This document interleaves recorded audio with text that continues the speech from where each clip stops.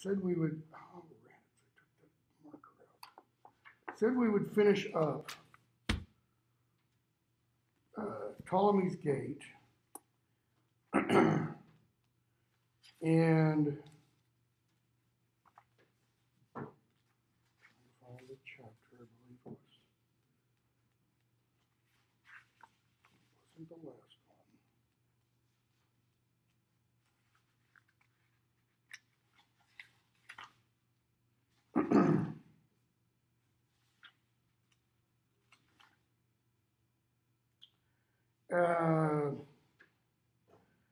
Pick up around, if you have it with you, about 488 or so.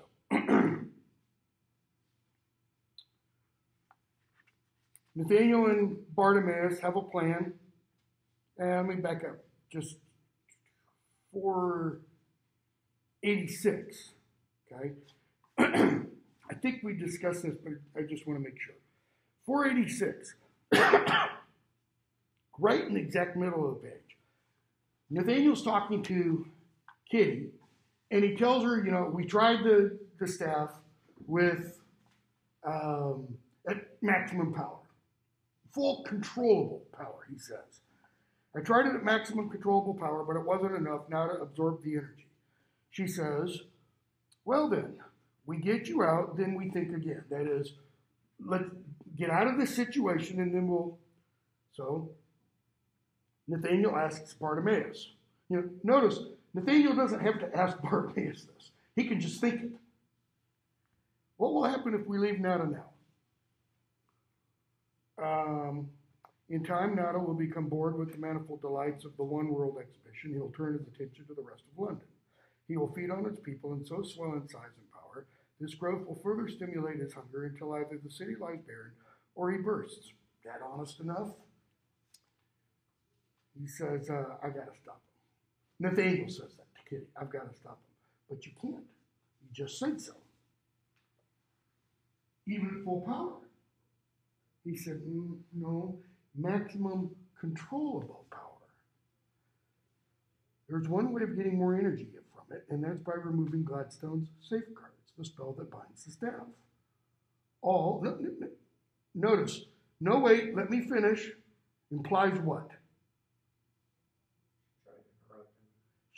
She kind of, and he's like, it's almost like a stage direction, okay? The spells that bind the staff, all its power would be unleashed in one fell swoop. Notice, he smiles at her.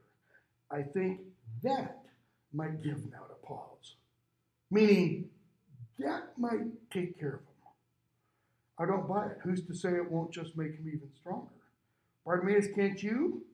Nathaniel goes on. There's one other factor to be taken into the equation. And he points towards the roof. What's this building made of? Glass. And notice, it can't be all glass. The glass has got to be attached to something. Bartimaeus' voice cuts in. Notice, Dad's telling us Bartimaeus doesn't have full access to what Nathaniel is thinking. Okay?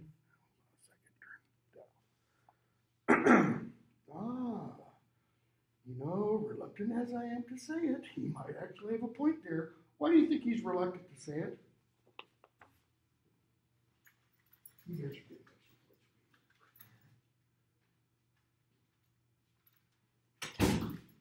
Two reasons, I think. One, because he didn't think of it first. Two, what does he know it means? Or, what might he think it means? Basically, that he's not getting out of this. Yeah. Right? Because, I mean, what can they not do? I mean, if he destroys that and it comes crashing down, kind of hard to, it's not like they're wizards in the Hogwarts world and they can apparate somewhere else, you know. Iron, Nathaniel says. Iron. And Nada, being a spirit, is not protected against it. If the staff is broken and it all comes crashing down on him, what do you think, Bartimaeus? But there's one small flaw. And notice he doesn't state it. Kitty, however, reads it. Exactly. How do you break the staff without being harmed? I don't think that's the flaw Bartimaeus is thinking of. I think Bartimaeus is thinking of the flaw. We're both going to die here. That's a bigger flaw, you know. How do you break the staff without being harmed? And what about the roof fall? Now she gets to it. Nathaniel stretched. His neck felt cold and stiff. Leave that to me. We'll be all right. Why does his neck feel cold and stiff? Just sheer speculation.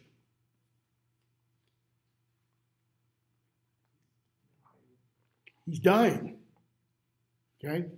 You know, he's got that gaping hole in his side. He's dying. He knows he's dying. Okay, fine. I'll do this with you. What can she do, though? Nothing. There's nothing she can do to help them. No, you won't. Bartimaeus' protective shields won't extend to you as well. Will they, Bartimaeus? Notice that will is italicized. Why? It's a clue. He knows. He's trying to tell Bartimaeus, okay, right? Wink, wink. No, we'll be all right. His mind drifts a little. He feels Bartimaeus prompting him. Look, I've got 7 league boots on. That is, it's, you know, Bartimaeus gives him a little jab in the brain to say, tell her about the boots. You can get out faster. We'll catch you up. Just get out now and keep on running. Nathaniel, better go, Kitty. Now that we'll leave the palace soon and the chance will be gone. She stamps her foot. Her defiance warmed him. What does that mean? It warmed him. You know, it's like a little shot of adrenaline. Gives him a little bit of life back. He grinned at her. Listen, I'm the magician. You're the commoner. I'm the one who orders you about. Remember? He's being totally facetious and sarcastic, obviously. Okay? She scowls. Sure you'll be able to use the boots? No problem. So I'll see you both outside? Promise? What's going on? What are they saying but not saying to each other? Will I see you again? Keep going. What's being implied? Yeah, keep going. They care about each other. I mean, they really care. This is budding love, if you want to put it that way. Okay?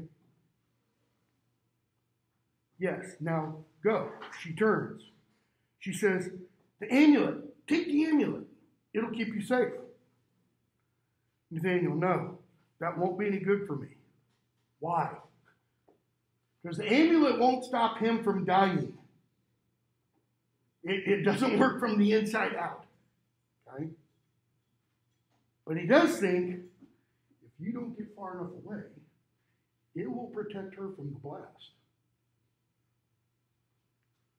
Tiny glints of light shone in the corners of her eyes. Why not? What are those glints of light? Tears. See, she's starting to get what he's talking about. Bartimaeus, because it's so powerful a charm, it might absorb too much of the staff's energy and enable Nauta to escape. Best thing you could do is take it and wear it and go now. His voice echoed silently in Nathaniel's head. How's that? How's that for what? What did Bartimaeus just do? Give her a reason that she can accept. Give her a reason that she can accept, but it's a bald-faced lie. And he knows it is. Not bad. He looked at Kitty. She had halted with the amulet outstretched. Her eyes searched Nathaniel's face. He saw her aura shining all about them, picking out everything in clear, unblemished detail. The tree bark, the veins on the leaves, the stones, grass about their feet. He felt himself bathed within it. Okay? he is participating in her glory, her glory of existence that he's now seeing. And why is he seeing it? Because of Bartimaeus inside him. Oh yeah, storms come. And his weariness departs. It's seeing Kitty as she really is that gives him the energy to do what he needs to do. See you later, Kitty. See you. You too, Bartimaeus. Notice what Bartimaeus doesn't say. He doesn't say, see you later. Goodbye. Goodbye is all, well, theoretically at least, it's always what? It's final. What's it come from? Goodbye comes from phrase, God be with thee. That's what it literally comes from. It's a shortened version of that, right? And from phrase from the Middle Ages, why would you say God be with thee? God be with you. You're going off to die. You're going off somewhere. Go away. You're going off somewhere, okay? And it's kind of saying, I'm going my way, you're going your way. Wherever you go, may God go with you. May God, bless your steps, etc., etc. It's a blessing, but it's a final blessing. It's not what you say, as you step out the door to talk to somebody else for 5 minutes and then you're going to come back. Because it's kind of like, well, there's nothing really is going to happen to you then. Then she was gone among the trees. What do you think, Bartimaeus? Do we go for it? Might as well. Got nothing better to do. Now, what does that statement by Bartimaeus imply? What the hell? Just roll the dice. So, Kitty's almost at the entrance. She hears the sound of a voice. She keeps running. Okay. Page 490. She gets a bit away. At the same moment, she was conscious of a noise, of a dull bulb of sound that seemed almost to swallow itself, flaring and subsiding on the instant. The grass she stood on rose and fell in a little tremor that passed away into the dark. Kitty turned toward the glass palace, sinking to her knees. She was just in time to see its orange glow eaten from within by a dazzling swell of whiteness, which rose up and outward through the margins of the dome, shattering each and every pane of glass, so that the shards exploded into the night. The whiteness hid the palace. It streamed on across the ornamental gardens, ate away the remaining distance, and engulfed Kitty, knocking her backward with its force. The amulet of Samarkand fell hard against her face. Dimly she saw it glowing, drawing in the raging energies. All about her was a fearful rushing. All about her, grass burned. But notice, she doesn't. Because the amulet is, acting as a shield for her. Then, silence. The description of the explosion is almost like what kind of explosion?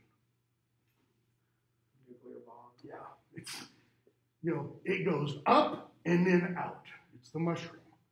Okay? She opens her eyes. She sees it's dark. And she looks towards where the palace was. Outlined against it was a complex mass of metal, twisting, bending, fragile as a net of wire. As she watched, it implodes, growing dense and darkly packed. Okay? Within minutes, the earth was glittering like frost. Why? It's the shards of glass finely scattered everywhere. Okay? Chapter 37 goes to 2 days later. So notice we're not told what happens from then until 2 days, 5 hours after the explosion. But what we are told happens is we have a new government set up. Okay? Piper is in charge of this council. Who was Piper? Anybody remember?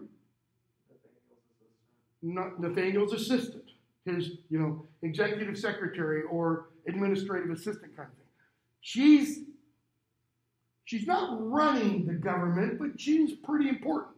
Who do they get to be the new secretary, kind of like the new prime minister?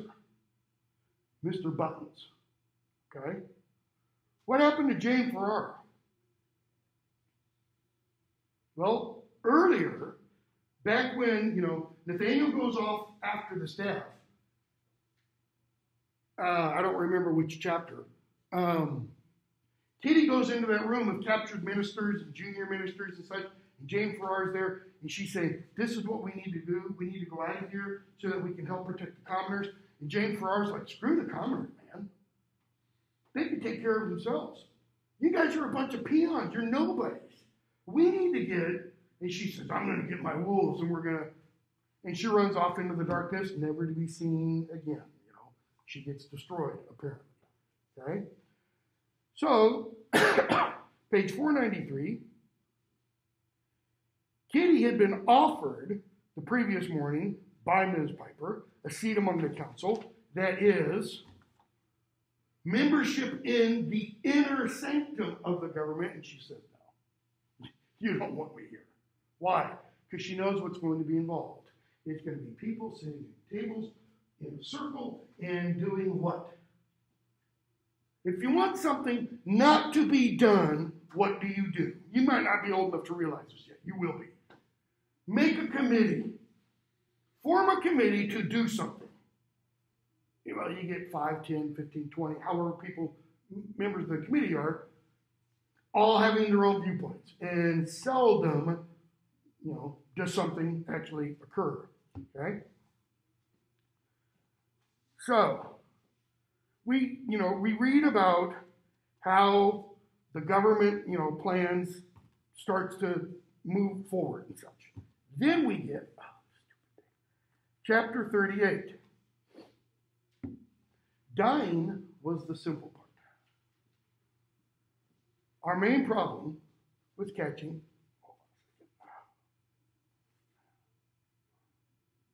Nauda's attention. So, what do?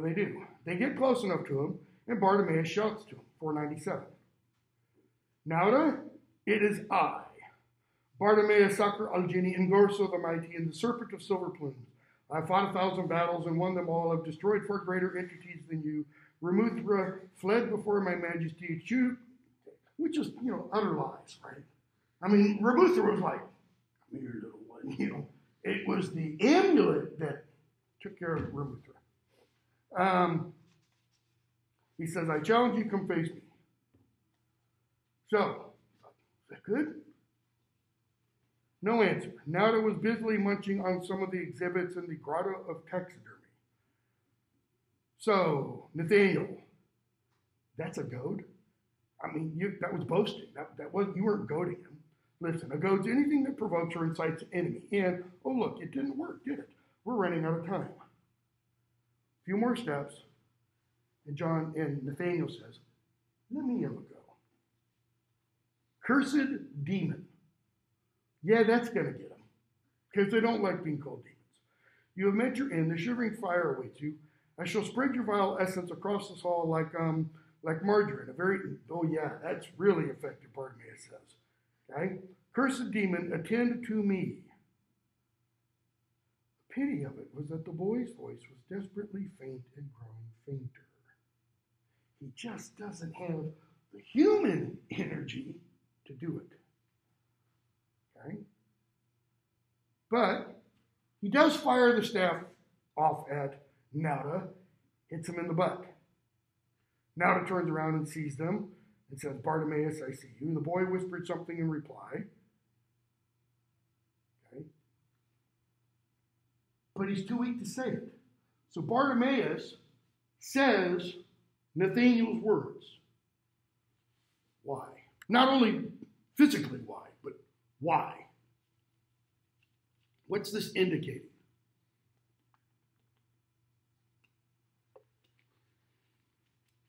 They're really joined now. They're kind of speaking in one mind. How many times has that happened in the past? Bartimaeus essentially says, once, with he and Ptolemy. Okay? No other witches and wizards, thinking Harry Potter. No other magician and demon have done this. What did Makepeace think was going to happen when he called Nauta into him? He would control Nauta, okay? Or Nuda, however you want to pronounce his name. I guess if you equate it with the cheese, Gouda, it'd be Gouda, okay? So, no, I am Nathaniel. I am your master. I am your death. Now that's what you call a proper goad, you know. Yeah, it wasn't bad, right? You wait till he's on top of us, then we break the staff. The longer it takes, the better. Kitty, that is, what? Because notice it doesn't finish. She'll get out, don't worry. They're both thinking, Kitty has got to live. The boy's strength was failing, 499, but his resolution was undaunted. I felt him summon his remaining power, steadily, calmly, muttering under his breath. He loosed the bonds restraining Gladstone's staff until all at once the hopes of the entities trapped inside were raised. Notice, Bartimaeus can sense this. They pushed, strained, pressed against remaining loops of magic, desperate to be free. Without my assistance, Nathaniel could not have controlled them. They would have instantly broken through. But Nuda was not yet where we wanted him. I held the staff in place.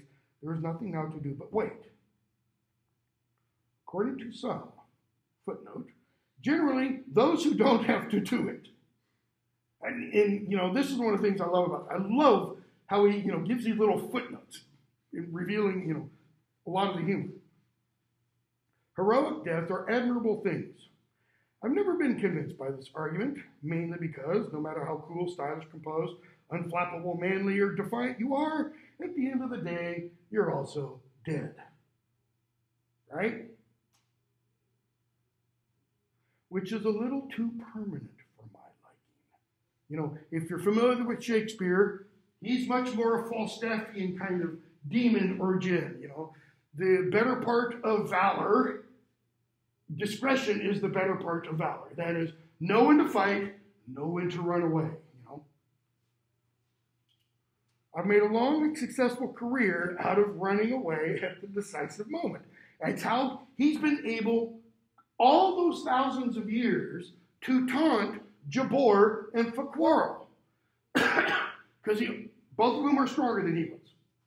Because he always knew, press him so far, and then run.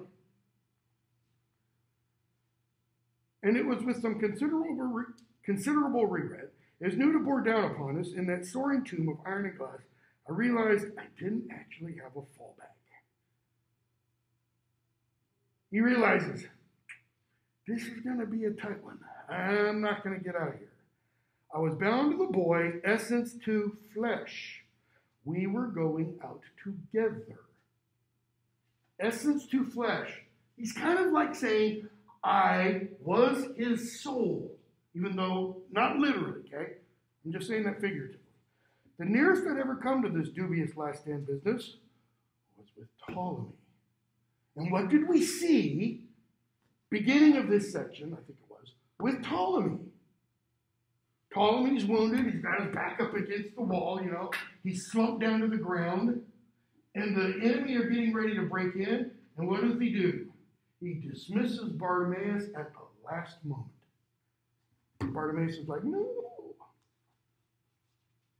In fact, he'd only prevented it with his final intervention. I suppose if my old master could have seen me now, he'd probably have approved. Way to go, Bartimaeus. You did it again. Okay? You joined with another. It was right up the street. Human, Jenny, united, working together as one.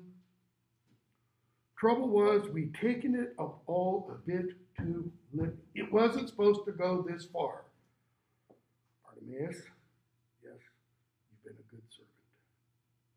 Has Nathaniel ever said anything like that before? No. Foul demon, rotten demon, What do you say to something? I mean, come on. Well, you've just been dandy too. I didn't say you were perfect. Far from it. Let's face it, you've managed to cock things up. The bloody cheek. Well, since we're doing straight talking, let me tell you, if we're going to unburden our chest, before we die, which is why I'm dismissing you. What?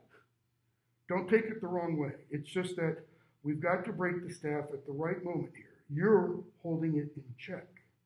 I can't rely on you for something as important as this. You're bound to mess it up somehow. Okay. Is Nathaniel being honest? Or is this his way of protecting Bartimaeus? Best thing is to dismiss you. That'll trigger the staff. Once Bartimaeus is gone, the staff just, because he's the only thing keeping those entities, because Nathaniel has said all the spells. He's the only thing keeping those entities in check. That'll trigger the staff automatically. Then I know it'll be done properly. Now, there probably is a little part of Nathaniel's mind that does think, yes, properly by a magician, Nathaniel, say hello to Kitty for me. How does he think he's going to say hello to Kitty? I mean, just sheer speculation. If he dismisses Bartimaeus, where does Bartimaeus go? Does he go outside and find Kitty? Does he kind of float? Nope. He goes where?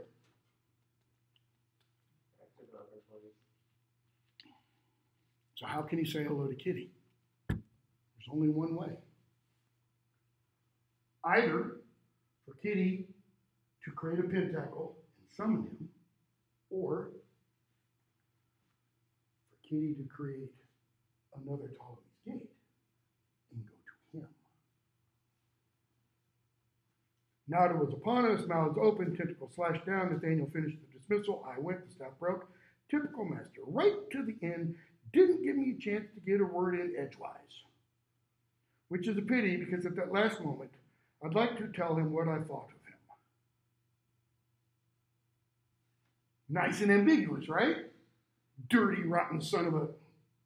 Or, what did he say to Nathaniel at the end of the first book? Anybody remember? You've got a conscience, kid. You do have some honor in you. Don't let them kill it. Second book, we do see it killed. I mean, it's almost stamped out. Third book, it starts to rise again early on, when Nathaniel is fed up with everything to do with the council, the government, and he starts thinking about Kitty. And once he learns Kitty is still alive and that Kitty saved his life, that's when his transformation begins. Right?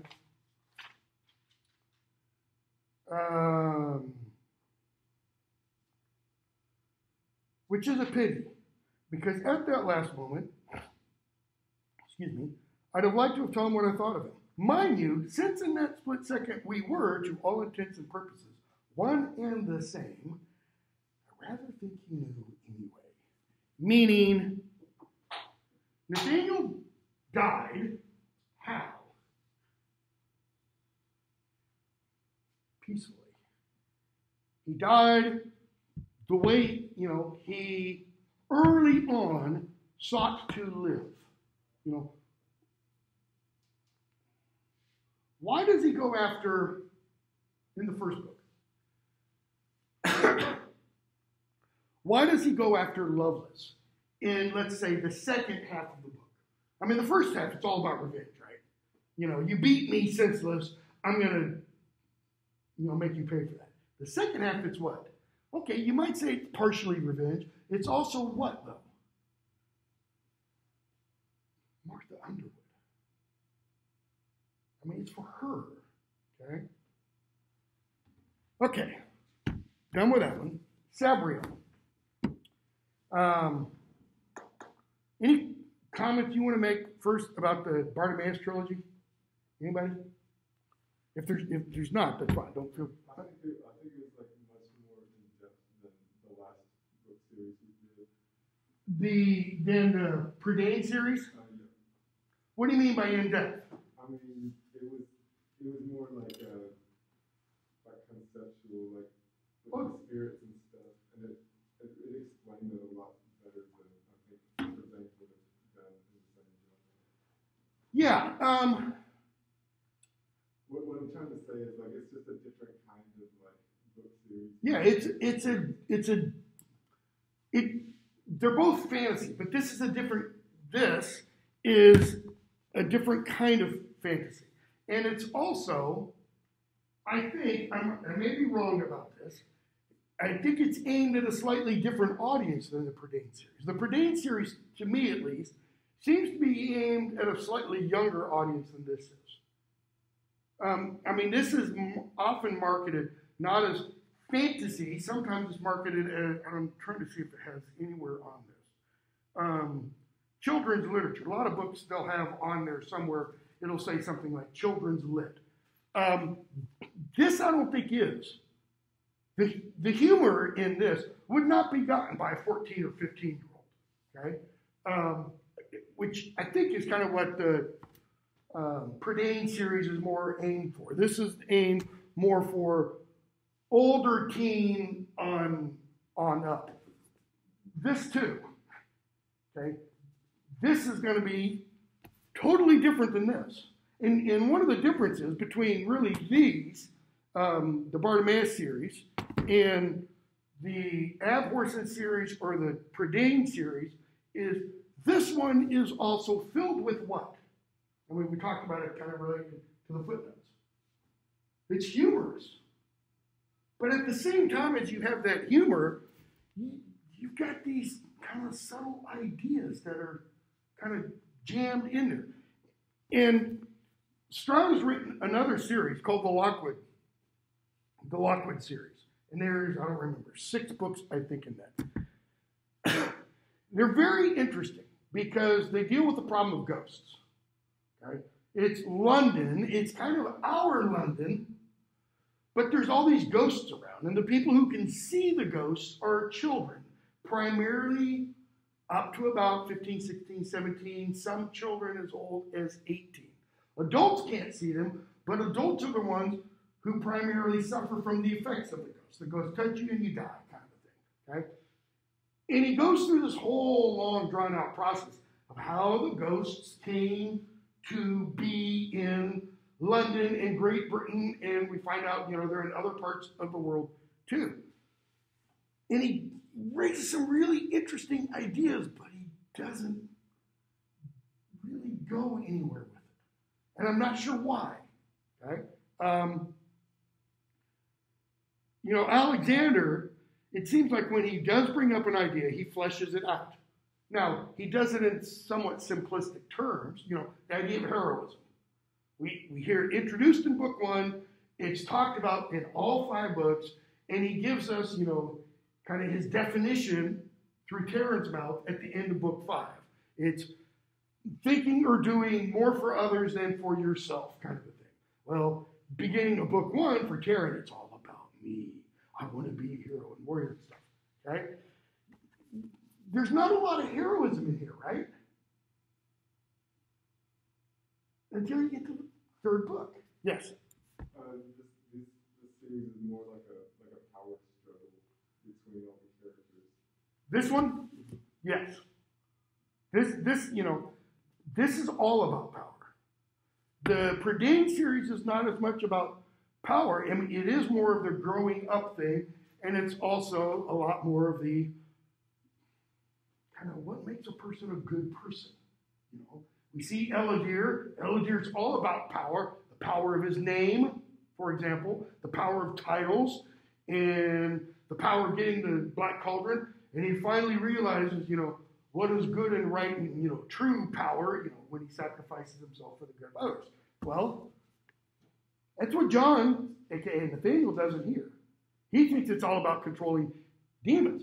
He finds his final power, in his final sacrifice. Those are going to be ideas in here, too. One thing you don't see a lot of in the Prydain series is an emphasis on death. You do start to see that in here, okay, these books are all about death. I mean, entirely about death. And what makes a good death, kind of a thing. For example, let's start. 837. I want to try and get us through to about page 163 today. Don't know that we'll get that far enough. So let's start with the prologue. So they're 3 miles from the wall into the Old Kingdom, but that's enough. Okay? Noonday sunshine could be seen on the other side of the wall in ENGL and not a cloud in sight. So stop for a moment, look at the map at the beginning of the book. So here's ENGL, here's the Old Kingdom, here's the wall. They're 3 miles north of the wall. But they're on an elevation high enough where they can look into ENGL. Okay? So we're told over there in ENGL, you can see the noonday sunshine, not a cloud in sight. Here, there's a clouded sunset. So in ENGL, it's noonday. Here in the Old Kingdom, it's sunset. Time is different, depending on which side of the wall you're on. Okay?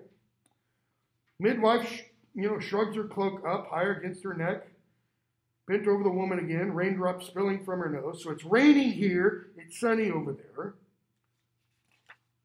And we see the woman who had staggered into their forest camp was now dead.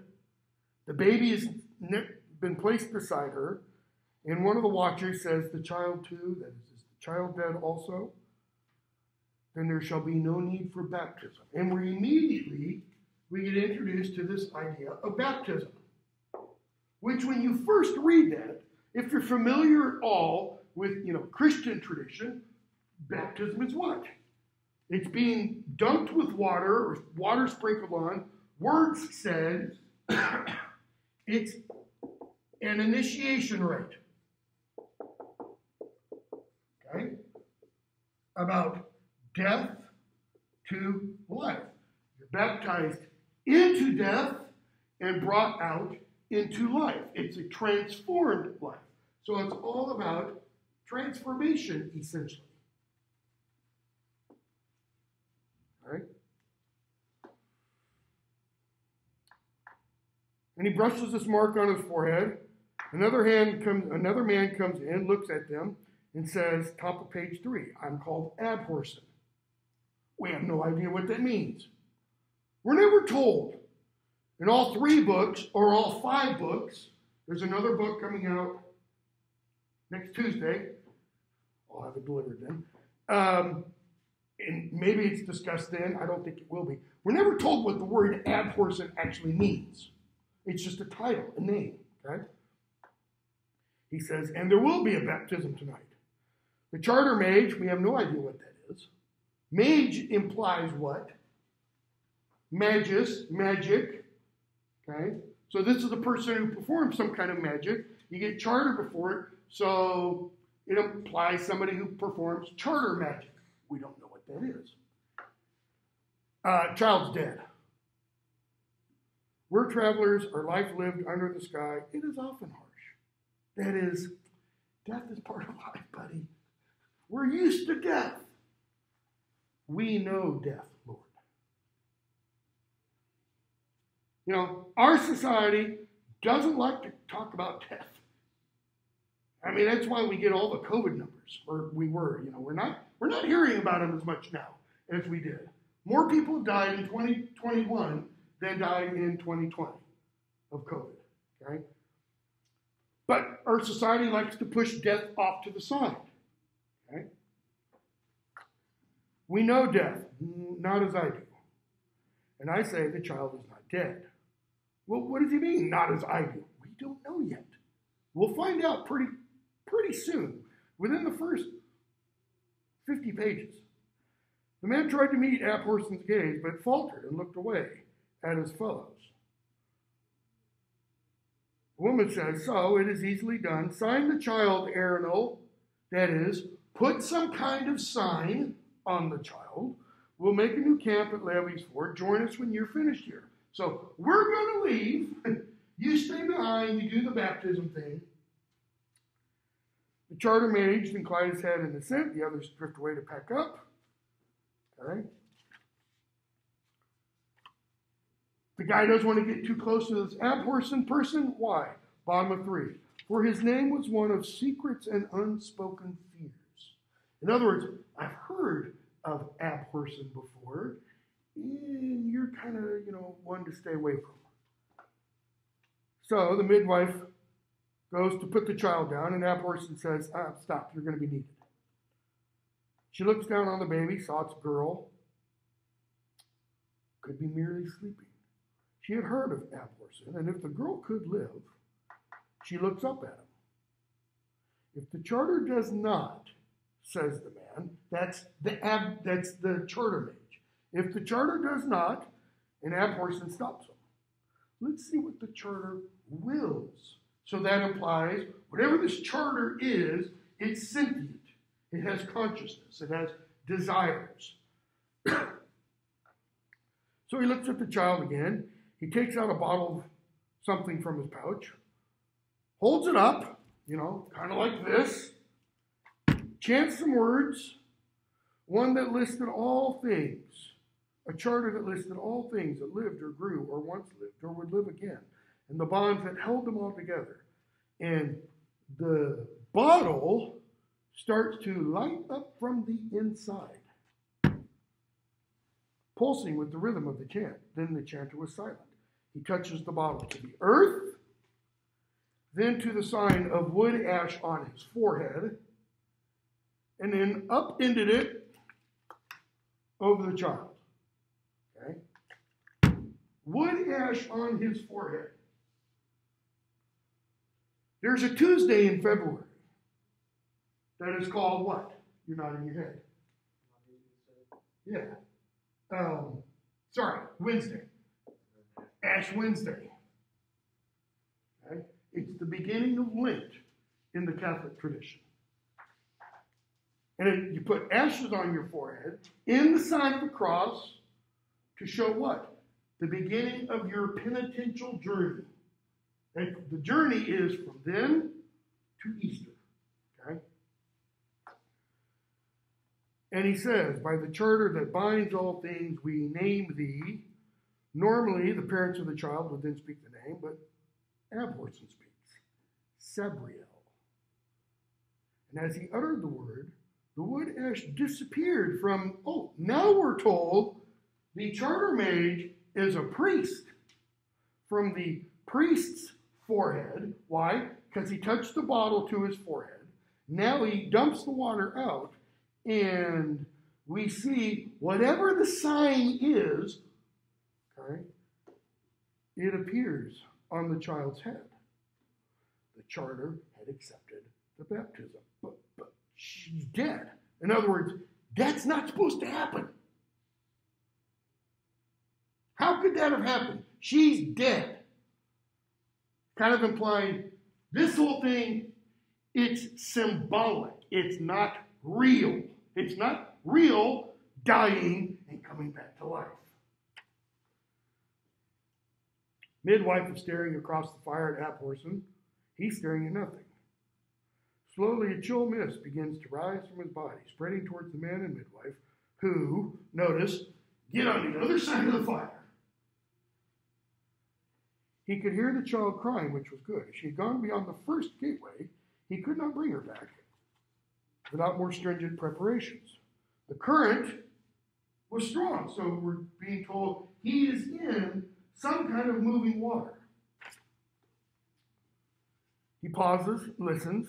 The first gate was a veil of mist. Single dark opening. The abhorrent goes through it. The baby had not yet passed through. Okay? Standing there, looming out of the black waters, was a shadow darker than the gate, several feet higher than abhorrent, and there's marsh lights, whatever those are, around it. He advances on the thing. The baby's asleep, held in the crook of this thing's arm. Okay? Abhorsen brings out a small silver handbell. And whatever this thing is holding it, it says, page 7, Spirit of your spirit, Abhorsen, you can't spell me while I hold her. Perhaps I shall take her beyond the gate, as her mother has already gone. Abhorsen says, you have a new shape, Caragor. You are now this side of the first gate. Who was foolish enough to assist you? Notice, we don't know who Caragor is. We don't know what the first gate is. We don't know what the hell is going on. One of the usual, but unskilled, he didn't realize it would be in the nature of an exchange. That is, he didn't realize that in calling me forward, he had to go. Kind of a life for a life mentality. His life was not sufficient for me to pass the last portal. But now you're here. Implication, your life is sufficient. I, who changed you beyond the 7th gate. Okay, so now we know there's more than one of these gates. So there's at least 1 through 7. And we're told this Caragor being had been bound here, but now he's been moved up to before the first gate. Yes. But if you want the child, and he makes as if to throw the baby into the stream, okay, she lands, squalling, instantly caught up in the flow of the river, but Abhorsen lunges forward, snatches her from both the river and Caragor's grasping hands. He steps back, he draws the silver bell, he swings it so it sounds twice. Caragor says some words. Page 9. The baby wailed a scant second before Abhorsen opened his eyes so that the midwife was already halfway around the fire, that is, she's going back around the fire now beside Abhorsen, where the baby is lying. Frost crackled on the ground. Icicles hung from Abhorsen's nose.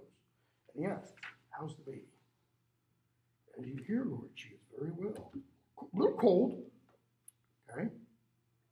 So, the midwife, you're a necromancer? What's necromancy? Necro, death.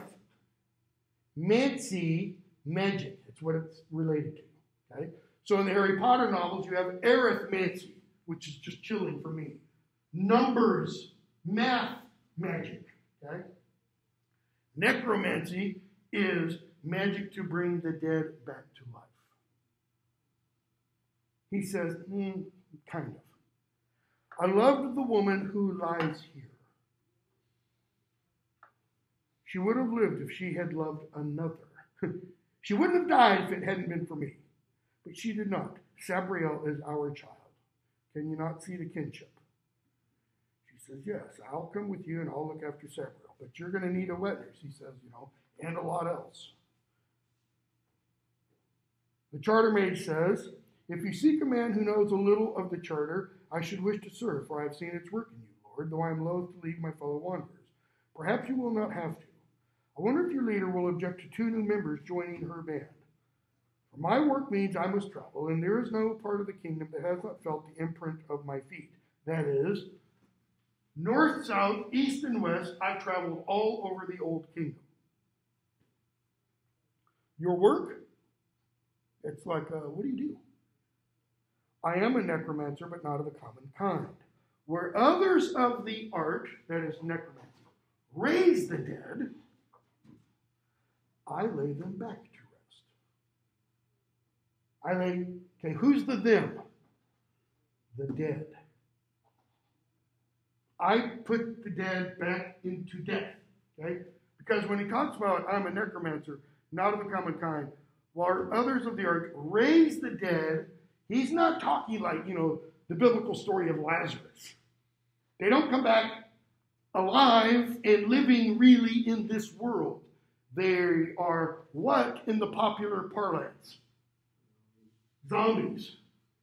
They're the undead. They're the living dead, the walking dead. And those that will not resist, I bind, or try to. I am Abhorsen. And what that kind of means is that's what abhorsen do. Doesn't tell us what abhorsen means. It just means it's what we do. We send the dead back to death.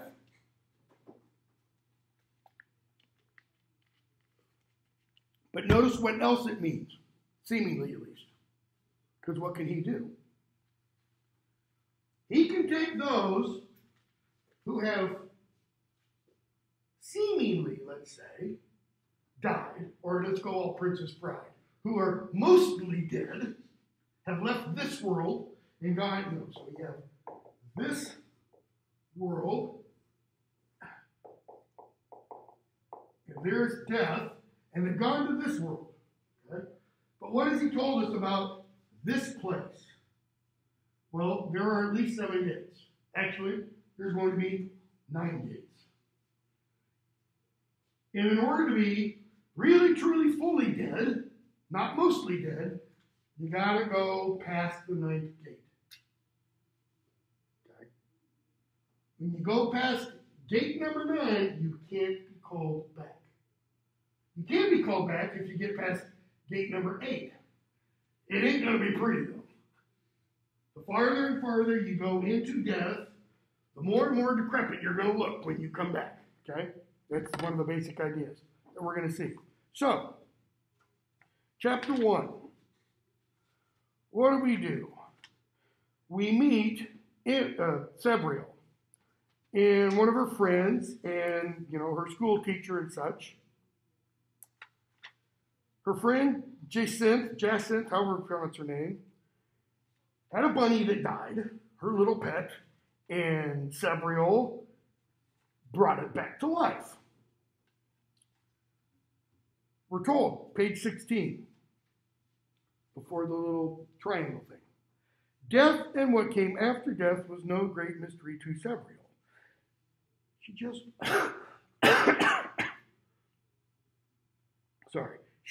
wished it was. She wished she didn't know what she knows about death. Okay? So, it's her last term at Wyverley, however you pronounce it, this, boarding school she's at. Okay? And we find out the kinds of classes she's in, page 16. She's graduated already, coming first in English, equal first in music, third in mathematics, 7th in science, 2nd in fighting arts, 4th in etiquette. So that gives us a little bit of understanding about her, right? So she's really good with words, okay? She's really good with music. Yeah, math she's not so great at. Even worse in science. She just sucks there. Fighting arts, pretty good. In etiquette, she's not all that polished manners-wise, okay? Magic only worked in those regions of Ancelstier close to the wall. So she's in Ancelstier, the southern half on that map. Well, I take that, but not even half, like the southern fourth of that map. All right? The farther and farther away you get from the old wall, that is, the farther and farther away you get from the old kingdom, less and less magic works. Translate that to our world, and what does it kind of apply? We're about as far away from the old kingdom as you can get. Okay? Well, I am. I don't know, maybe you guys go off and do all kinds of. So, it teaches magic, the school she's at, teaches magic to those students who could obtain special permission from their parents. Notice, not everybody there learns magic. Okay? Her father comes every now and then. She doesn't see him that often. But he does send, we're told, page 18, every now and then. Abhorsen's sending of himself always appeared at the dark of the moon. What does that mean? His sending of himself. Does he get a giant mailer and put a stamp on it? It's unclear. Okay. But suddenly she's not feeling well. She feels uneasy about something. We're told on page 19. Okay. She goes into the dormitory. And page 21, we're told, there's 40 girls in the dorm, most of the first form, all under the age of 11. Very, very similar to Harry Potter, right? Harry Potter, begins his adventures when he turns 11. First years are 11 years old. Most of these girls were told, or all of these girls, are under the age of 11. Why? Garth Nix is Australian. The Australian educational system is very similar to the British educational system in terms of the boarding school. And you start at about the age of 10 or so. And you go through the age of 17 to 18. Some start a little younger, some start a little later. Okay? So Sabriel goes into the dormitory, fingers crooked in a spell-casting stance. Even before she looked, there's death in there somewhere. It's not like she goes, oh man, something's dead in here. No. She knows the dormitory is locked, but locks don't stop death. An intensely dark shape stood there, as if someone had cut a man-shaped figure out of the night. Now think about that for a moment. It's dark in the room, but there's a man-shaped, darker darkness back there.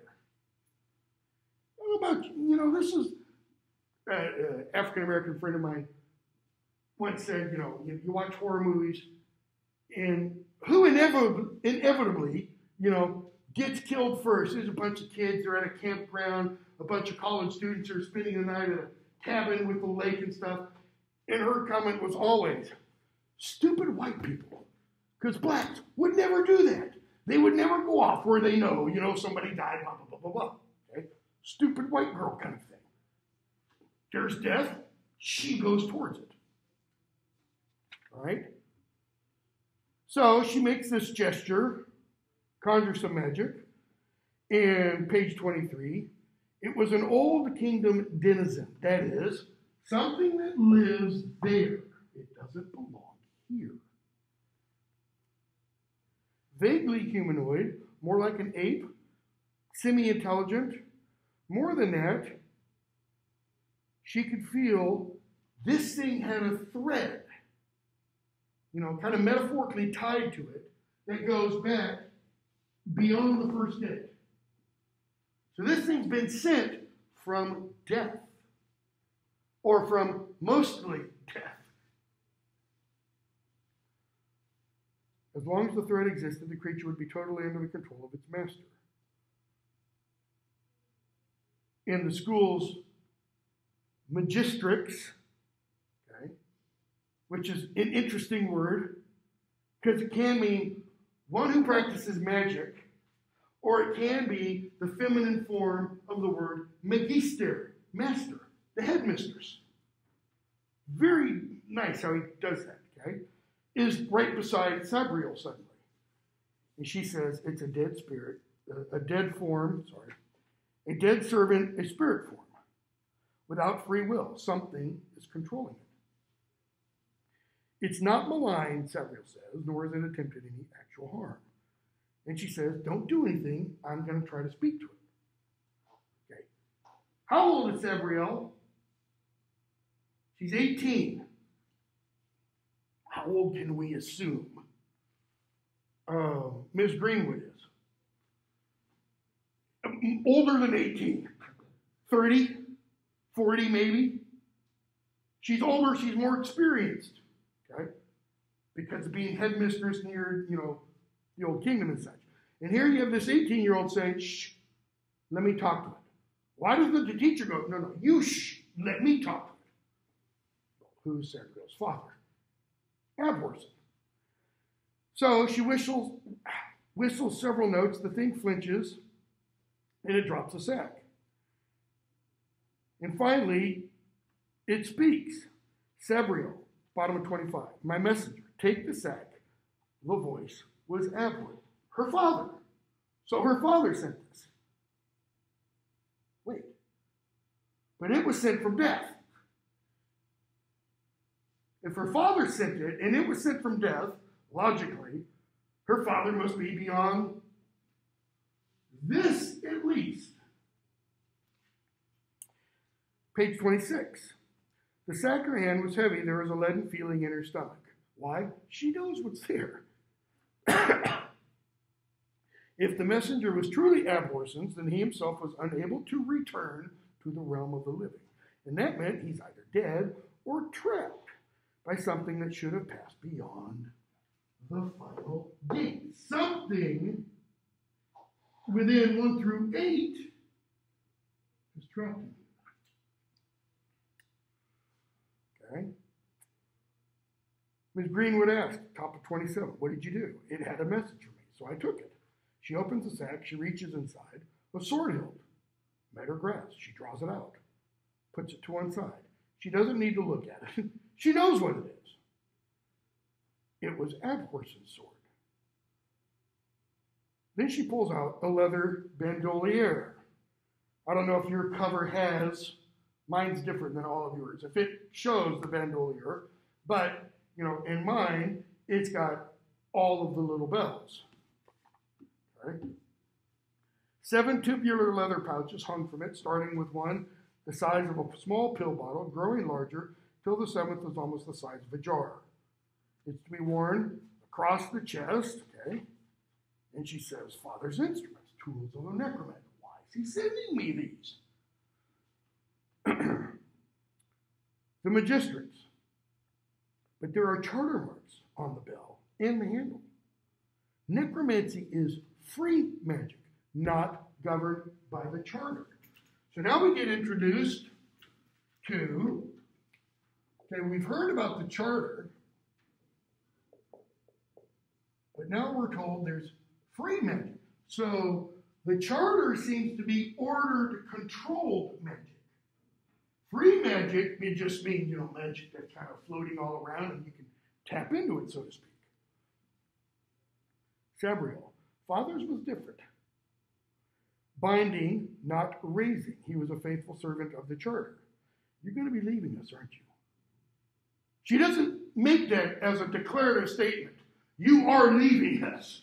Like, you're not bringing that dangerous stuff into here. She's saying, oh, you've got to go, don't you? Something has happened. I just saw it in the reflection of the bell. You were crossing the wall. Clairvoyant? Yes, into the old kingdom. Something has happened to Father, but I'll find it. So I swear by the charter I bear. The charter she bears, that's the mark. Whatever, I'm sorry, I always put the sign of a cross. It does turn out that is the mark that they put on the forehead. It's a cross, okay? We're going to see it tellingly at the end of the novel, too, where she's going to have a big kind of cross-like image on her body, okay? But he doesn't ever do anything with that kind of symbolism. He uses it, Nix uses it all throughout, okay? So, the magistrate says, I'll go explain to the girls, page 29. Behind these plans, her thoughts kept jumping back to Abhorsen. What could have happened to trap him in death? And what could she really hope to do about it? What does she think? What could she hope to do about it?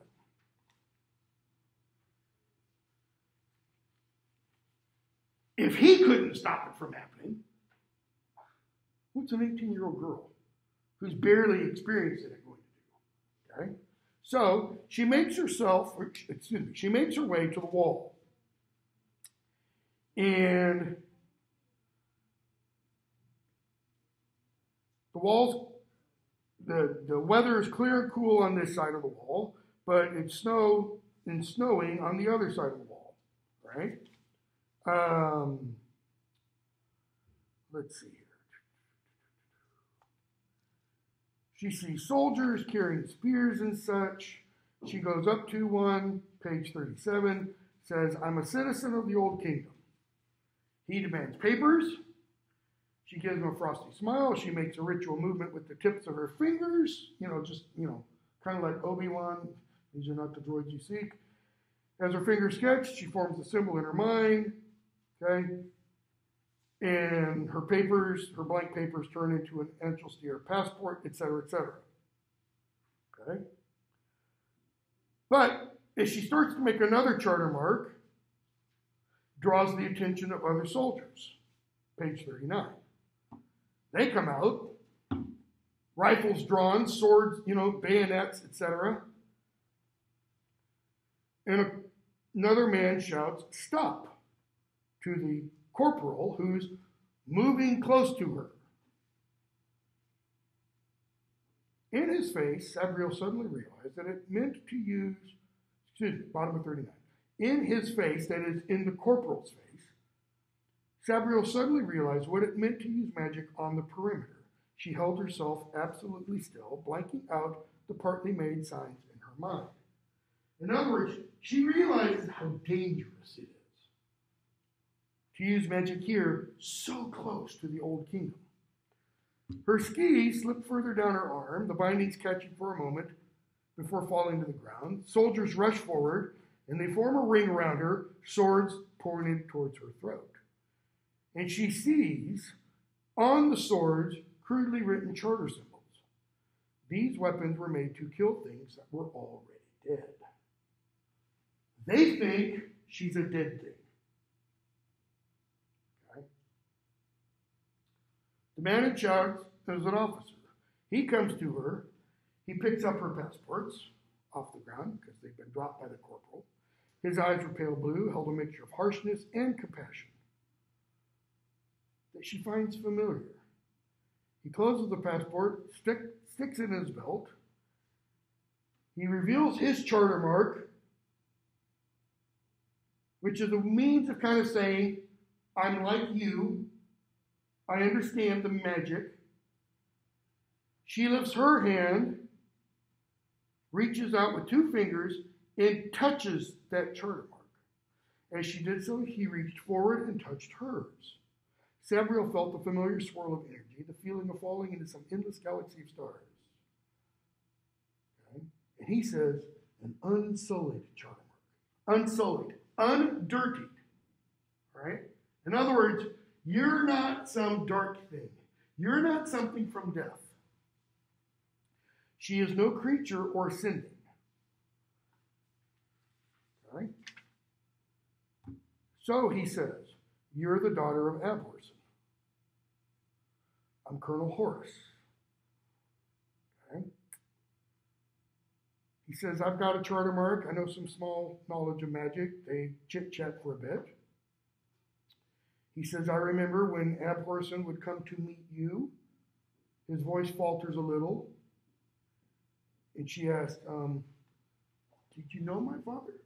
Because notice, she notices that as they're speaking, his eyes glance towards her waist. He's not checking her out, says anything sexual. He sees the sword.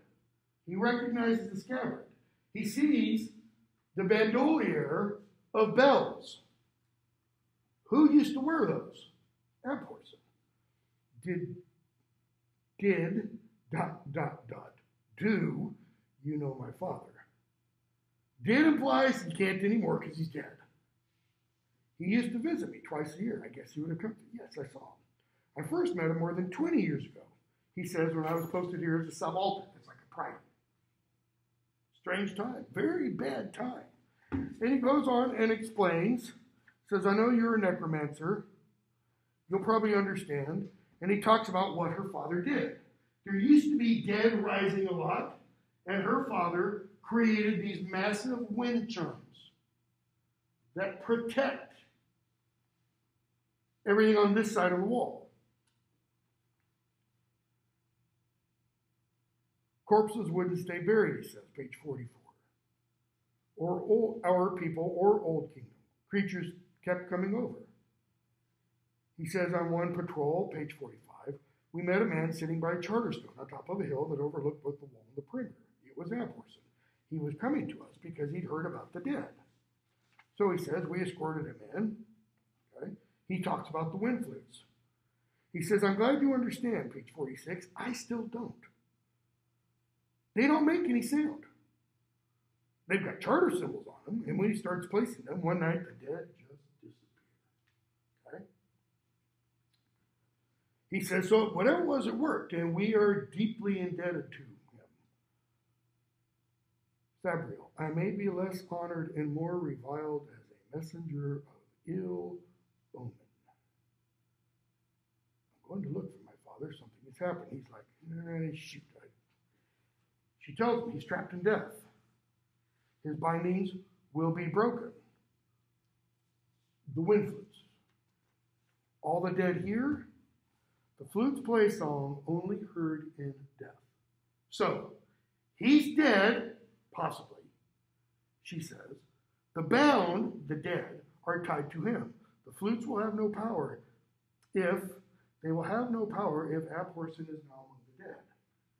They will bind him no more. That is, if he's really dead, if he's truly dead, then at some point soon, the dead are going to rise up right here. Okay? And he says, it's not your fault. How long? Page 50. How long till the dead are free? She says it depends. 51. If he's truly dead, the wind flutes will simply fall apart under the light of the next full moon. He says, next full moon. 2 weeks, 14 days. She says, possible I could bind the dead anew. That is, it's possible, if he is dead, I can rebind him. Haven't done it, but if Father isn't beyond the ninth gate, I need to help him as soon as I can. If he's not gone beyond this one, what does she mean I need to help him? Yeah, she thinks I can bring him back. And before I can do that, I got to get to his house. I've got to gather some things. I got to check some references. I've got to go to his library and read some books. It's like I've got to do surgery and I don't know how. Because what has she brought back from the dead? A rabbit. Okay. What has she bound into death? Nothing. So he shows her a map of the old kingdom called Cloven Crest.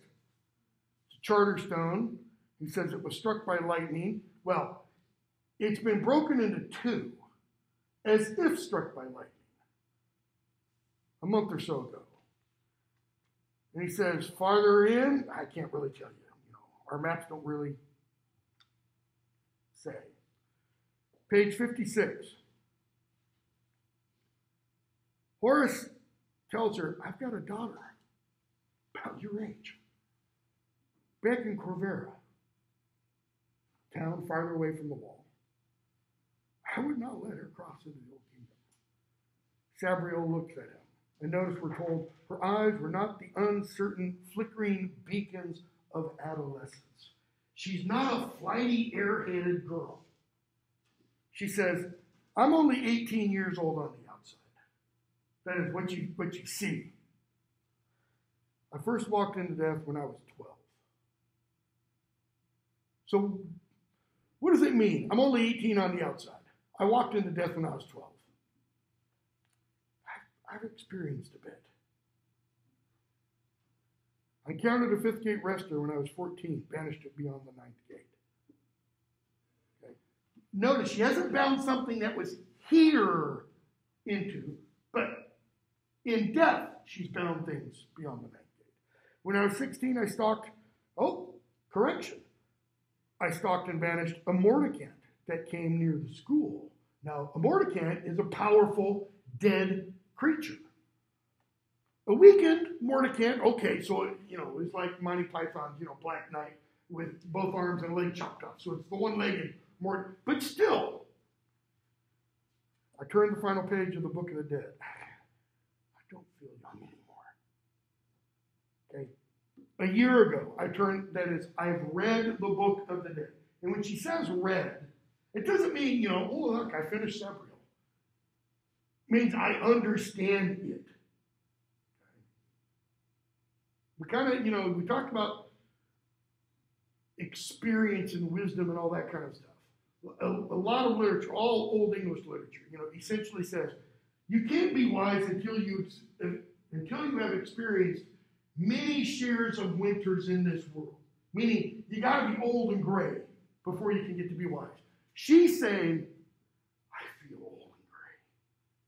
But she's only 18. Compare the difference between some, kid who's raised in an affluent house, and everything goes well, versus some kid raised in the inner city. The kid raised in the inner city has a lot more of what's called what? Street smarts, usually, than the other one. Why? He had to deal with a hell of a lot more. Okay? In one sense. The kid in the affluent house might have to deal with a hell of a lot more of other kinds of problems. Okay? Horace says, I'm sorry for that. Why? Because 18-year-olds shouldn't have to deal with that kind of stuff. It's like, should I go there? Yeah, I should. It's like teaching kindergartners about gender fluidity. No, you should, no. Let them be who they are, period. I mean, he says, I wish you some of the foolish joys my daughter has, some of the lightness, the lack of responsibility that goes with youth. But I don't wish it. I don't want you to be, the airhead, if it will weaken you in the times ahead. Okay? If that lack of responsibility, if that lack of clear thinking is going to make you weak in the coming weeks, days, months, no, I don't. I want you to be cold and hard as steel. You have chosen a difficult path. Did she? Did she choose this path?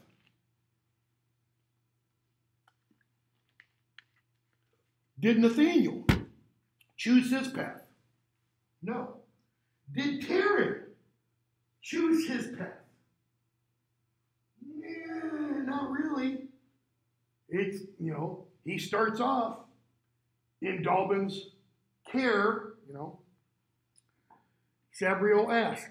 So notice all three sets of books, all three novelists kind of raise this question. Does the walker choose the path or the path the walker?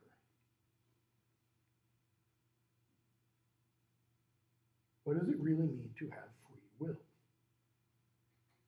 Those words were the dedication in the front of our almanac. They're also the very last words of the Book of the Dead. I've heard them. What does that mean? Horace asks. I don't know. It holds power when you say it. Does the walker choose the path or the path the walker? In The Lord of the Rings, in second installment, the Two Towers, Frodo and Sam are with Gollum, and they're making their way to Mordor. And they get to the passage called the Passage of the Marshes, the Dead Marshes, and the Path of the, not the Path of the Dead. And Frodo asks Gollum, how do we shape our path? Notice, how do we shape it? How do we get through these marshes? Because, if you're in swampy land, if you step off a firm piece of ground into the marshy ground, you can drown. Okay? So he's saying, how do we make our way through? Later in the novel, Frodo talks about this is how our path is laid. I no longer have any free choice. I've got to follow the path that is laid out for me. Turns out to be both. Because he can do what? He can stop at any point, at any moment. Okay? He says, if I spoke those words, they'd just be words. She says, I don't know. I can't explain it. I know other sayings that are more to the point. Like, traveler, embrace the morning light. Or, one from Owl World, strike while the iron's hot. It's a Heaven the Smith forging metaphor. Strike while the iron is hot is you have that iron on the anvil, you strike it when it's still red hot. Because once it loses its heat, you're not going to shape it anymore. Okay? So, he sends her on her way. She goes up to the wall, and there's these marks on the wall, and they all start to move. And Horace says, the old kingdom welcomes you. Chapter 4. She finds an angel steer and soldier about 6 miles from the wall. Okay? He'd been dead 12 days. So she releases him, she binds him, so to speak, to the dead. She takes his sword, she thrusts it through the melted snow, page 65. It stuck fast, upright, the hilt casting a shadow like a cross upon the ashes. Notice, she's torched his body, which is doing what, obviously? What is that going to produce? Light, smoke. It's like, hello, I'm here. So the hilt casts a shadow like a cross on his ashes. And then she sees the identity disc or tag. All right? She keeps going on, somewhere up ahead. She feels more death. She gets up to the Charterstone, now called Cloven Crest. She finds a bunch of dead. What's different between these and the angel steer and soldier she just found? These bodies have all been decapitated and the heads taken. Why? Because that leaves their souls in control of somebody else. Without their heads, page 70, she could only bring them back as hands, a derogatory term that free magic necromancers use for their lackluster revenants who retained little of their original intelligence and none of their initiative. They made useful servants, in other words, like zombies. Okay? So she sees some charter march. She realizes one of the dead was a charter mage. She kind of does some magic, and this voice comes out. Page 72. One of the greater dead. It came behind us, almost from the wall. We couldn't turn back. It has servants, hands, a mordicant. One of the greater dead, she thinks. 73. We'll stop here. One of the greater dead was back in life, and that was something her father was sworn to stop. They got to be connected. Her father's missing, and the greater dead back to life. Okay, so we will pick up. Thursday. We'll pick up on Tuesday with chapter 5. We're going to get up through. All right. Here's where I'm at, right? We've got Tuesday and Thursday. We're going to get through here. Yeah, I think we're going to try to get through chapter 15 on Tuesday. So up through page 250. All right, 1, 2, no, take that back. Up through page 339. Yeah, that's 1/3, that's 1/3, that's 1/3. Yeah, we're going to try to get up through page 339 on Tuesday. Okay, stop there. I've got the quiz up for